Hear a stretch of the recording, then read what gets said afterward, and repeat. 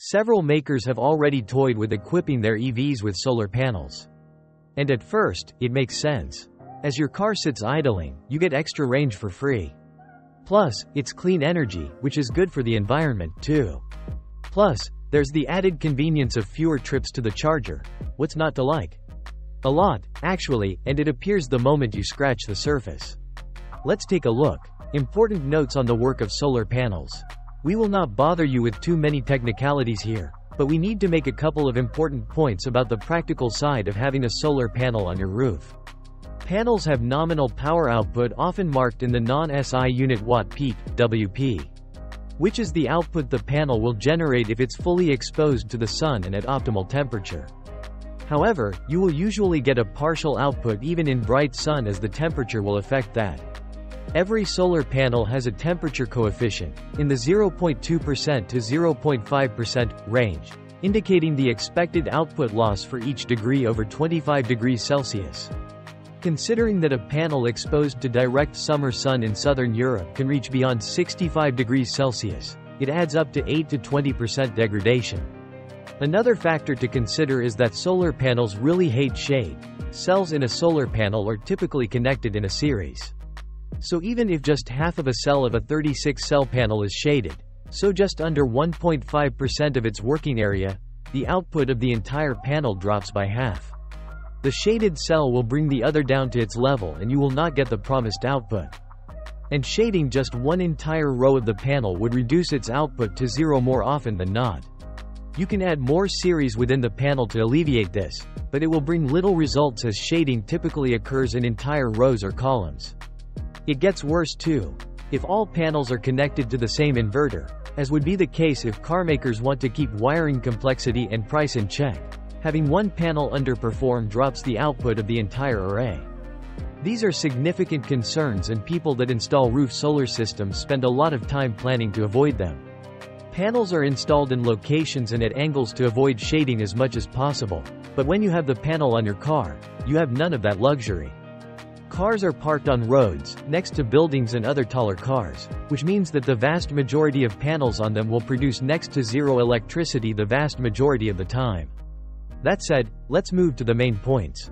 It's anything but free. A simple solar roof offered by Hyundai on certain models and Toyota on the Prius would cost upwards of €1,500, sometimes even over €2,500 as an option depending on the market. They would have a nominal power of 204 WP on the Hyundai and 60 WP on the latest Prius. That last one is so underpowered that it doesn't even attempt to charge the battery, but merely runs some of the car's systems when possible.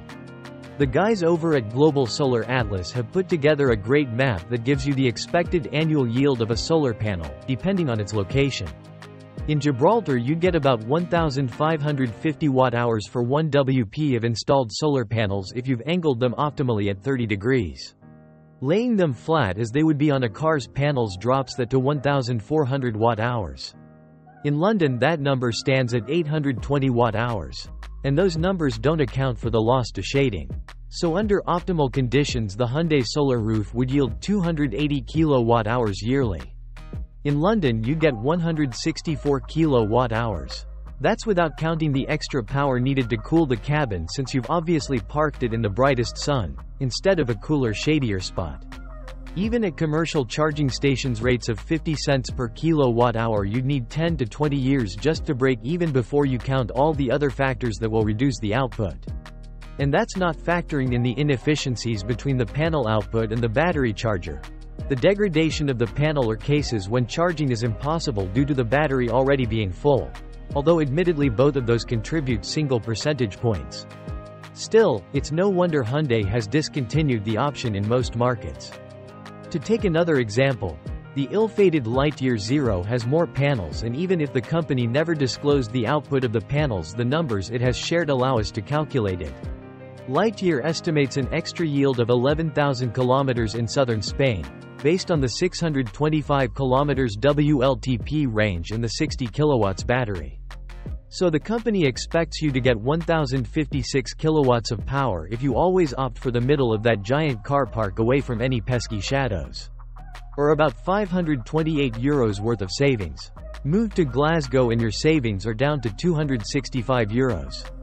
Not bad, considering that you were supposed to be getting a €250,000 car with no rear window. Obviously, Lightyear says the two will be far cheaper, while Sonos is even testing production of its €40,000 solar car. But as the company already proved, promises are one thing and delivering an actual worthy vehicle to the road an entirely different. So while I'm open to being proven wrong, I doubt it will happen in the next decade. It's not environmentally friendly. Sure, it's costing you more than it's putting back in the battery, but having the solar roof generate cleanest energy possible is helping the environment, right?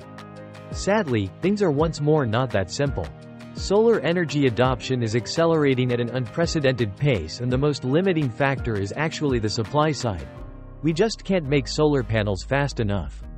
And in a supply-limited market, it makes more sense to leave production capacity for the solar farms where panels will be placed in a way to maximize their output instead of wasting them on cars where they'll be idling most of the time.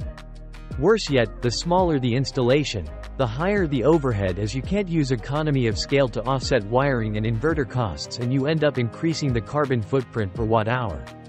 Convenience is doubtful. Now, convenience is obviously a strictly personal matter, but solar panels are certainly not a one-way street when it comes to that. For starters, the looks of the solar panels aren't as great as the sleek roof most cars come with these days. But obviously you don't look at your car's roof very often, so that's no biggie. How about parking then? You surely park your car frequently. So now you'll have to carefully consider where you park your car if you want to even come close to maximizing the limited power output potential. You'll also need to be washing your car religiously, as dust and dirt will severely impact the efficiency of the panel. If you are getting regular snowfall, you'd need to be extra careful to fully clean any surface that you'd be hoping will generate any electricity. And speaking of winter conditions, we have to repeat that even if you do your best, the output in the winter, when EVs are most range limited, will be only a third from what you get in the summer.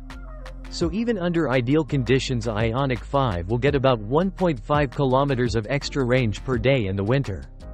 You like having sunroofs and feel of extra spaciousness that it provides? Sorry, that doesn't mix with a solar panel. Roof rails are also a no-go, and no rooftop boxes, obviously. Then there's the matter of repairability. Having to repaint your car is usually a routine operation that a number of official and third-party repair shops can do for you. Having to replace a solar panel, which is far more fragile to begin with, is a far more complicated procedure. And the rarity of those would make finding the parts a challenge. Not to mention that on the Lightyear 2 you will have to live without a rear windows, while the Sonos Scion has it drastically reduced. If either of those ever comes to the market, of course. What to do instead? You can build a small installation for your house for the cost of a Hyundai solar roof that will generate much more green electricity. Not to mention it will be easier to maintain and will last much longer. And if you are dead set on putting some homemade solar power in your car, you can still do that. Upgrading your home charging station may net you faster charging rates.